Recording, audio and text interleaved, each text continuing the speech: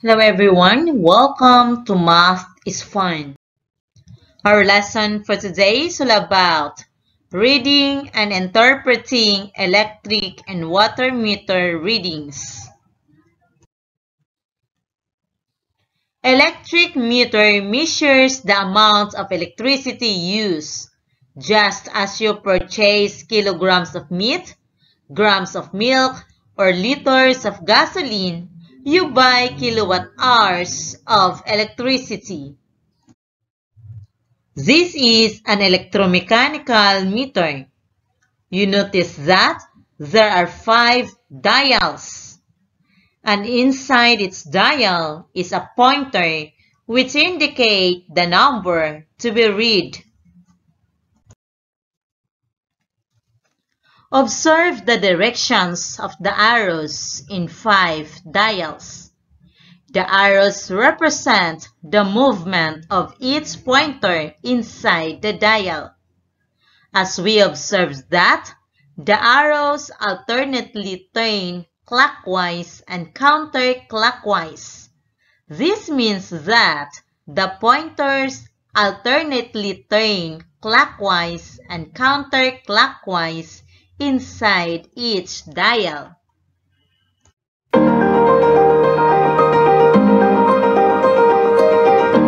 In dial A, dial C, and dial E, the pointers will turn clockwise. As we observe, the pointer will be started at 0, moving clockwise direction, just like in the movement of the arrows in dial A.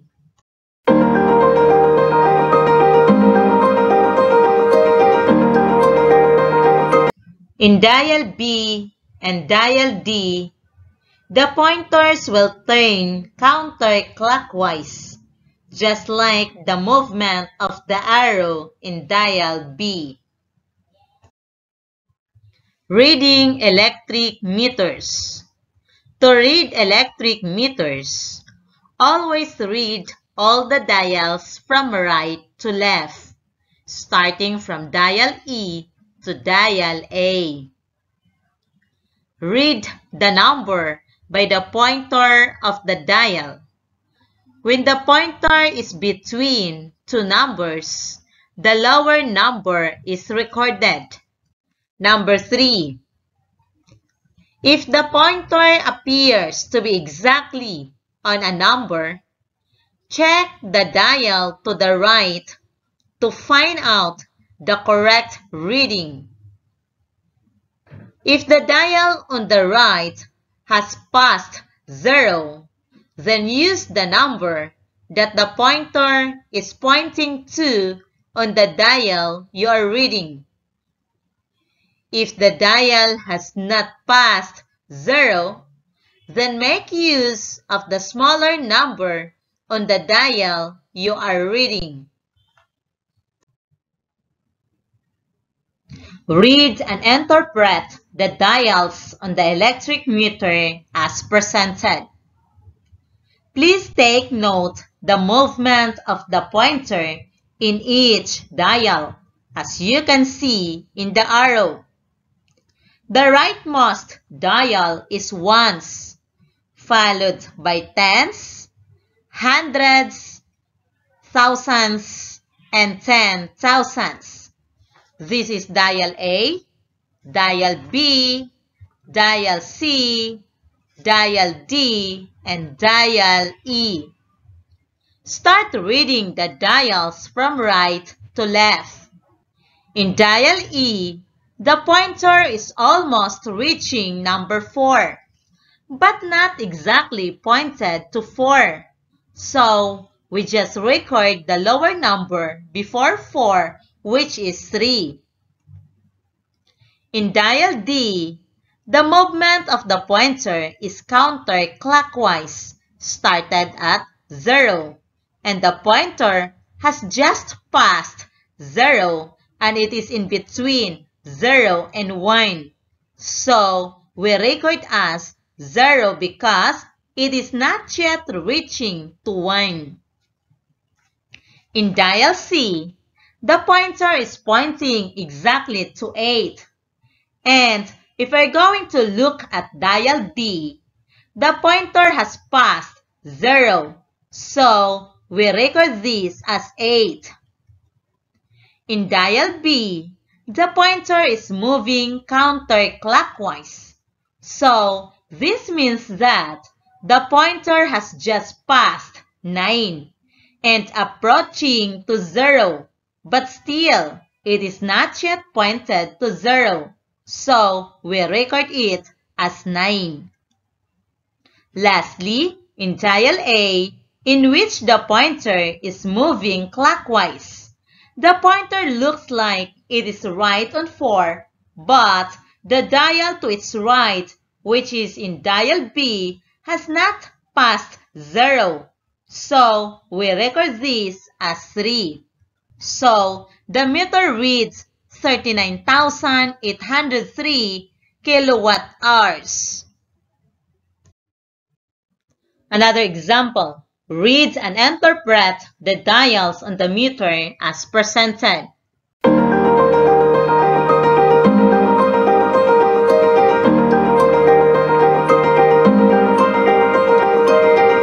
So, what is the reading on dial E?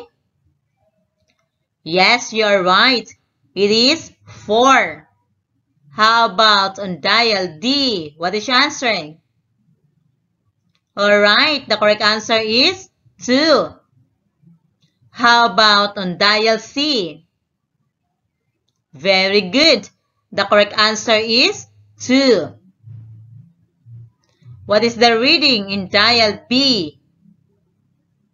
Fantastic. The correct answer is 8.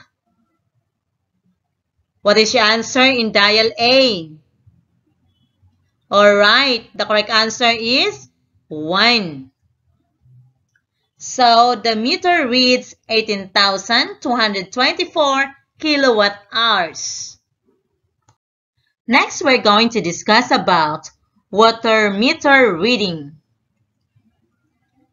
The older style of water meters are those with small dials. It looks like a series of small clocks that turn clockwise. The unit we use for this measurement is cubic meters. The rules of reading a water meter with dials are similar to the way an electric meter is being read. Reading water meters. To read water meters, start reading from right to left, clockwise. Read the number by the pointer on the dial. When the pointer is between two numbers, the lower number is recorded. Number 2.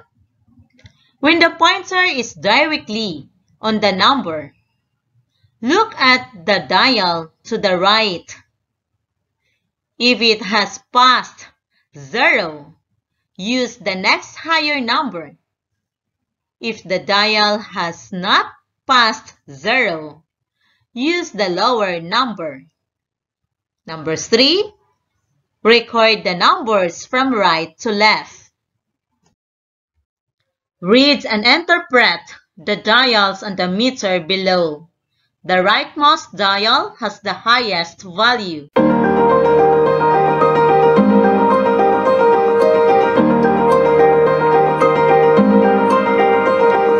We're going to read from the rightmost.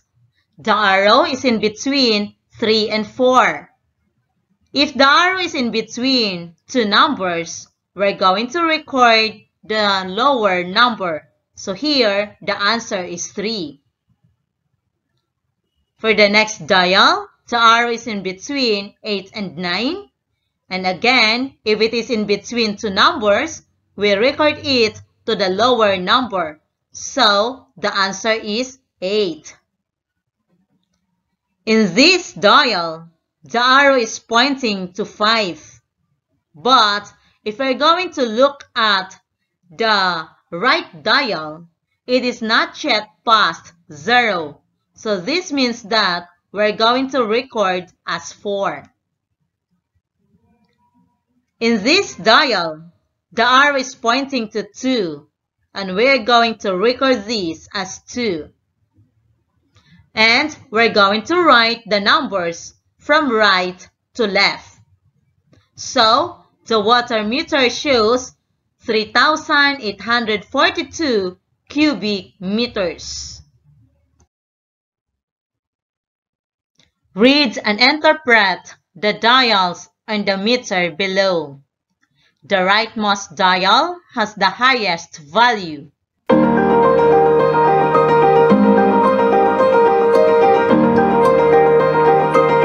We're going to read from right to left. So to the rightmost dial, the arrow is pointing to 7. So we're going to record this as 7. Next, the arrow is pointing to 1 and 2. If the pointer is pointing in between two numbers, we're going to record it to the lower number. So here, the answer is 1. Next, the arrow is pointing to 6. As we look at the right dial, it's already past 0. So this means that the answer in this dial is 6. Lastly, the arrow is in between 3 and 4. So we're going to record it to the lower number. Therefore, the answer is 3. So the water meter shows 7,163 cubic meters. We're going to write the answers from right to left. Today, most households use a water meter with odometer to measure the amount of water consumption. See the picture below.